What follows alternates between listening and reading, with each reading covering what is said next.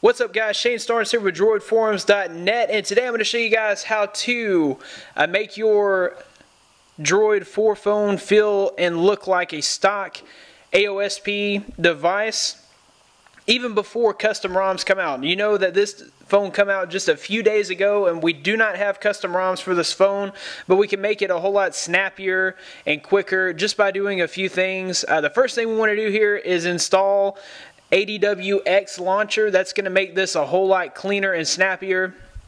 There's not a whole lot of lag here, but if you pull this screen really quickly, you see like it's kind of an effect where it just kind of makes the pictures look kind of crappy. I don't know how to explain it. The processor in here is awesome. We got a 1.2 gigahertz dual core processor, and there really isn't much lag, but to make things even snappier, we're going to head to the market and we're going to download ADWX launcher, and I've already purchased it. I believe it's about $1.99 on the market, and it's well worth it. It's going to make your experience on the Droid 4 so much better the instant that you install it. You're going to notice a huge difference. So that's the first thing that we're going to do, and then I'm going to show you guys how to debloat your phone. You will need to be rooted, and I have uploaded to this channel the method for rooting your Droid 4 phone. So you're going to need root to remove the bloatware, but removing the bloatware is going to be essential to making this phone look and feel like stock Android.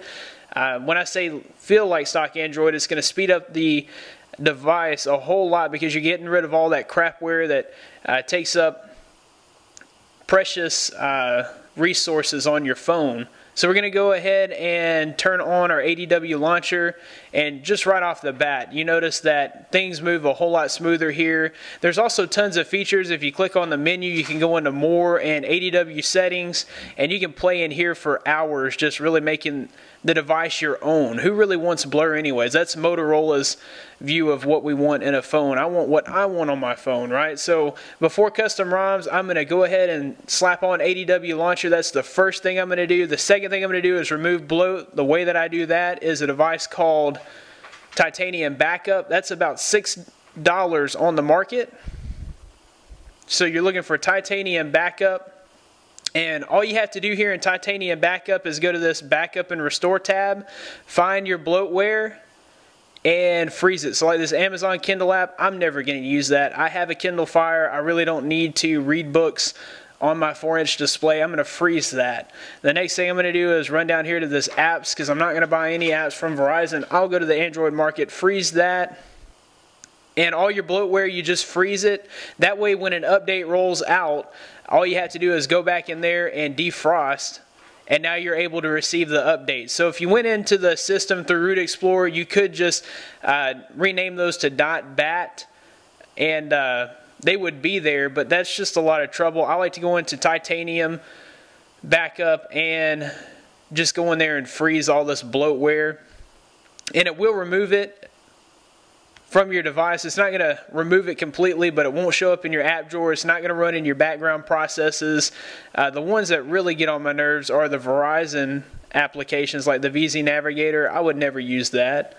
The little video player and surfer, these are things that I'll never use. They put it on the phone because the phones are subsidized, and they're trying to make a little more money off of you because they're losing some money on the phones. They already stick it to you with the plans, and now they're trying to force applications on you. But there's ways around that to where you don't have to have it all up in your grill trying to make you use it. So anyhow, that's how we're going to remove those apps. Now if we go to the app drawer, there's a lot less in there bugging us. Let's see, we may have to restart the phone to get those to be removed from the app drawer. So we'll restart the phone real quick.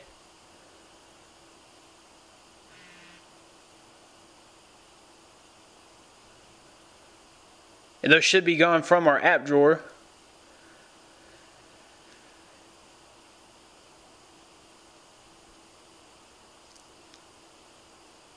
And so that's just a quick tip for speeding up your device before custom ROMs hit. I know that there's some developers already working on custom ROMs for the Droid 4.